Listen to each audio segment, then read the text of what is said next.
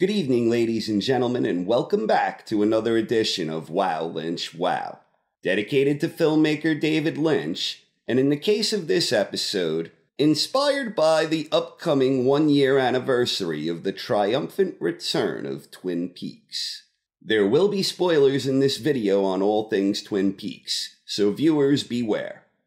Hard to believe it's been almost a year since the return. I remember the excitement and the incredible anticipation as the hours counted down like it was yesterday. And after waiting so many years for such an improbable comeback, now that a year has passed, to me, it feels like everything that happened in Season 3 was something that was always there. I remember the thrill when things opened on the iconic moment of Laura telling Cooper she'd see him again in 25 years. And then seeing the new opening credits for the very first time and thinking, wow, this is really happening. After spending so much time wondering what a third season of Twin Peaks might have been like, here it was.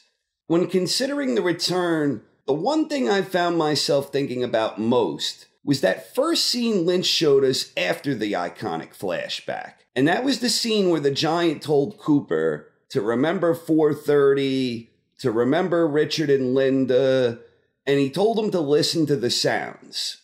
At the time, it seemed reasonable to believe that this would have some type of a payoff that made sense later on. After all, we had seen this type of thing before. In previous encounters the Giant had with Cooper, the Giant's cryptic clues were ultimately something that could be understood. The smiling bag was Jacques' dead body. Without chemicals, Mike pointed. There was a clue at Leo's house. Andy wound up finding that. It's happening again. Well, yep, it was happening again. He forgot something. The note from Audrey.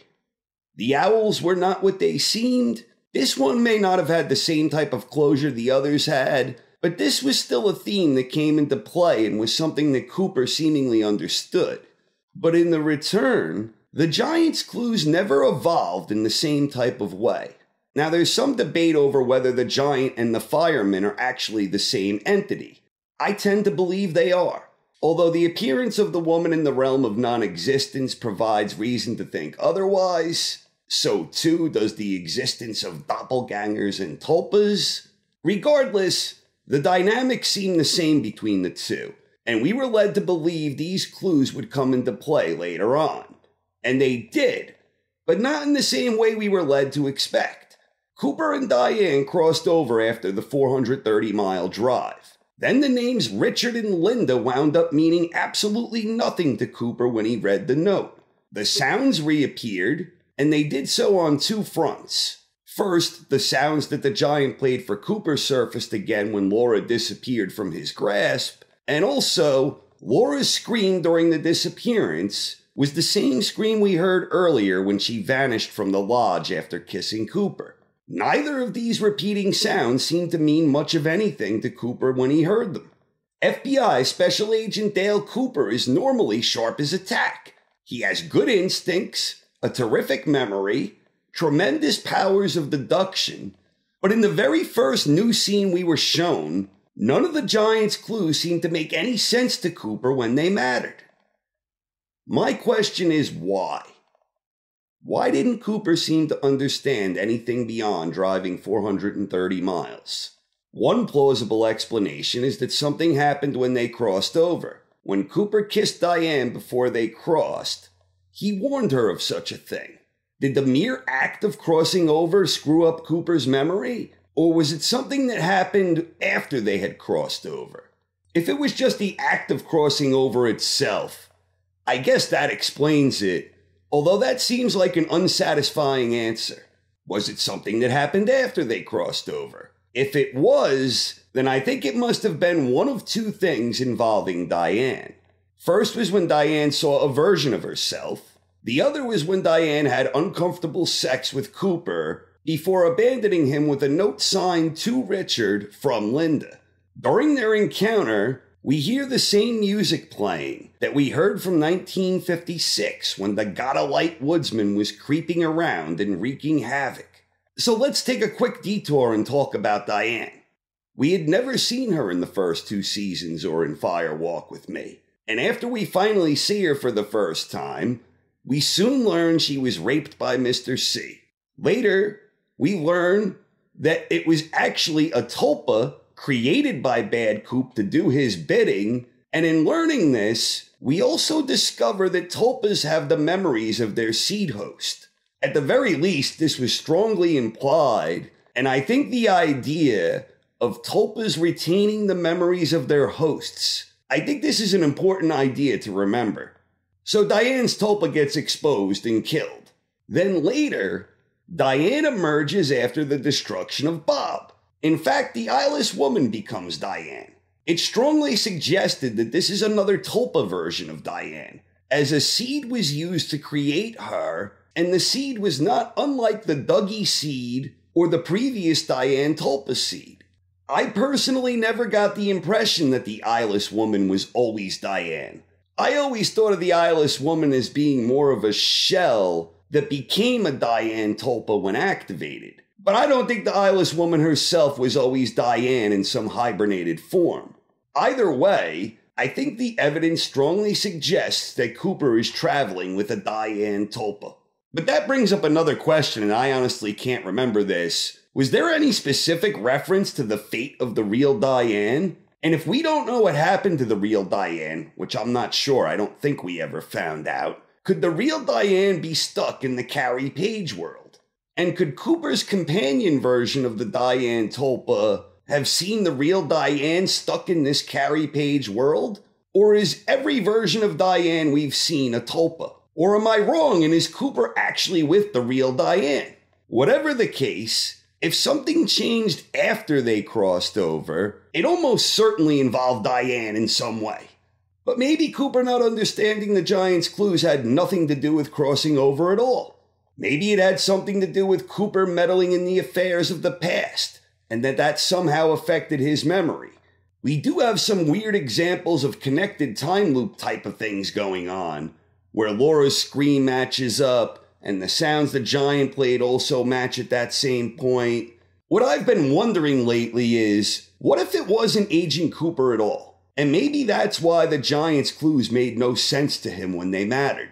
I've heard the theory before that Cooper never left the lodge in Season 3, and that this was all his dream in Season 3. I've never been a big fan of that myself, although I do think there were some really interesting connections and angles going on with that theory.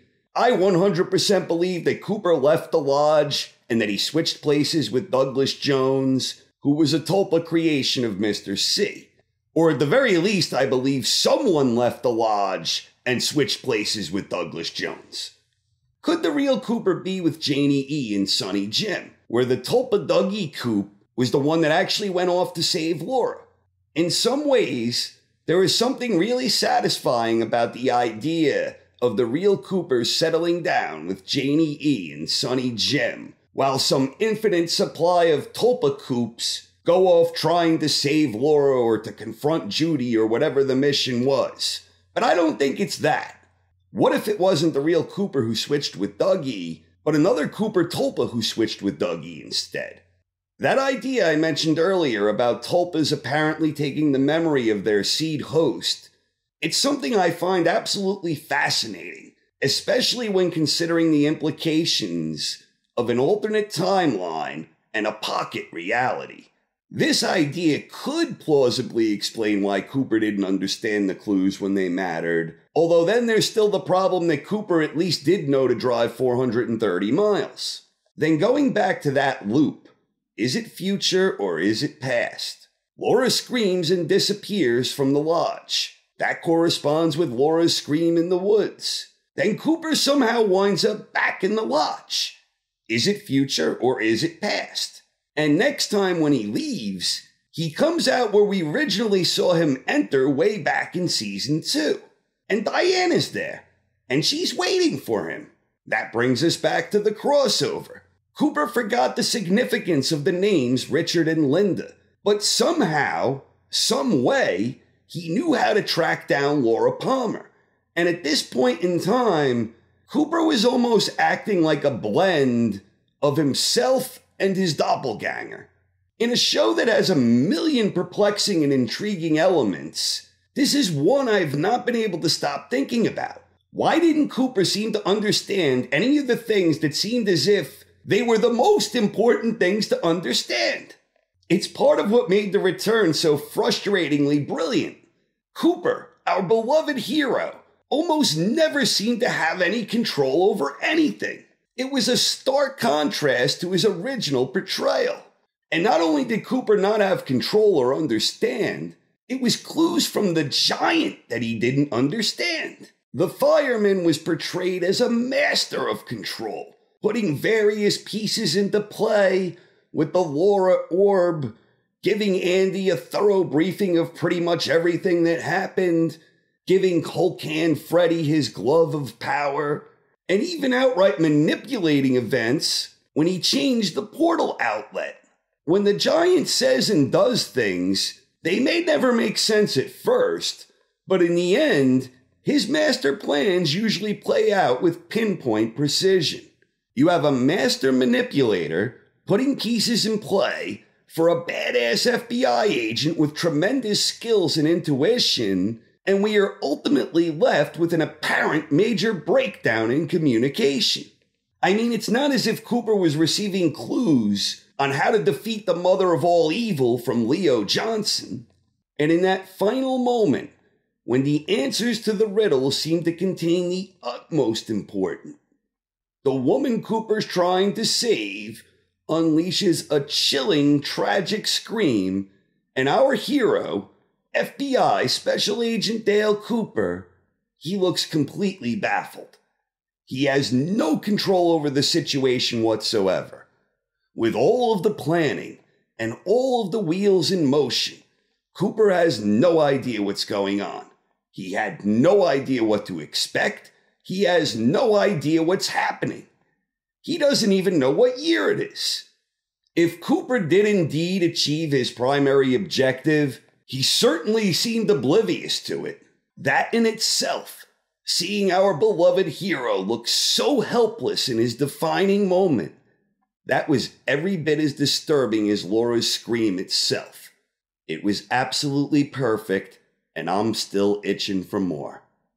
Thanks for watching, everyone, and have a great night.